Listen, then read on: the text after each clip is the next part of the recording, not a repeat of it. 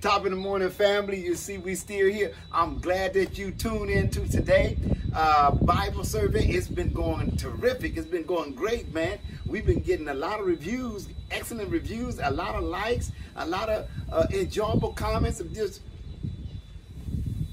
got my coffee at the top of the morning, and you know, I just want to open up, and I want to feel good about what God is doing. And God promised you that He will keep you. God promised you that He will cover you. You know I miss you. Hello, Sister Ross. You know I miss you. Hey, Karen, I miss you. Val, I miss you. And you know, Brother Wallace, I see you, D. And I'm just excited about what. Brother, all right, I see you, brother President, Brother Mike and Mix, I see you all. I'm just excited about what God is doing. God is doing great things in this world. And COVID-19 is coming down. The curve is coming down, okay? You all still distance yourself from each other. Give people their 6 feet, their 10 feet, okay?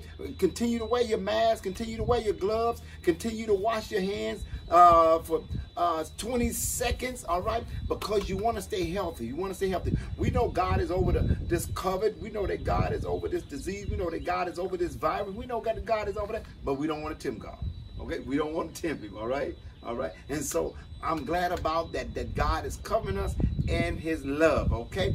We're going to read Psalm 85. Psalm 85, man, it's going to bring laughter to your spirit. Psalm 85 is going to, when I look at it, it's going to bring hopefulness. Psalm 85 is going to bring rejoicing to your life, okay? It's going to bring good humor to you. Psalm 85 is nice. Just peruse over it. You're going to enjoy it. Take your time. Don't read through it so fast. Take your time and read Psalms 85. And then if you have another chance, take your time and read it again. Okay, read it again. It's going to be helpful to you. That's why we have this Bible survey every day, so that you can connect with the Word of God every day. God can speak to your spirit every day. God can help you for whatever you're going through every day. He can bring that comfort into you. He can bring that confidence to you, okay?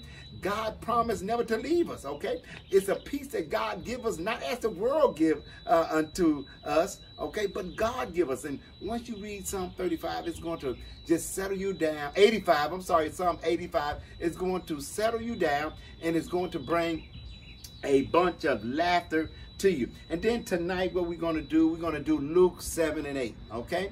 Tonight, Luke chapter 7 and 8, all right? You need to get that. You need to have that. Luke 7 and 8 is going to bring you into the fullness of Christ. You're not going to be there yet, but it's marching you into Christ and what He's like. And Dr. Luke is really telling you a story, because remember, he was a physician, okay? And so he's really giving you a story of how the doctors operate, all right? And so Luke 7 and 8 is really going to be helpful to you, all right? If you want to, you can read that chapter 7 and chapter 8, and then you can go over it before you go to bed. It's really going to be helpful to you. Please invite. Okay, please have people to subscribe to my YouTube channel and like, okay, and really tell them that Bishop M.L. Hall, that's the channel, Bishop M.L. Hall. You would really love it. I'm really enjoying this Bible survey, man. It's just terrific. Hold up.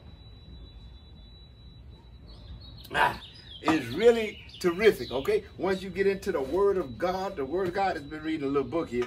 Once you get into the Word of God will help you, okay? And then I'm talking about Matthew's, okay? I'm talking about Luke, okay? Luke 7 and 8 is really going to bless your spirit as we move into Luke 7 and 8. Let me see if I can find that real fast, all right? Luke 7 and 8, all right? Here it is. Luke 7 basically is really giving you some information concerning judging others and loving your enemy and talking about the bearing fruit. That's what Luke 7 is talking about. This is going to really help you out, okay? And then Luke 8 is also talking about the parable of the sower, okay? How you sow seeds, okay? And he's talking about the reason for the parable. So 7 and 8 is really going to bless you. Luke 7 and 8 really going to bless you, okay? We're going to keep up, okay? Keep up with me, all right? And I hope to see you tomorrow. I love you. Pray for me as I pray for you, okay? Let's remain safe and prayerful. Love you as we read the Word of God. Talk to you tomorrow.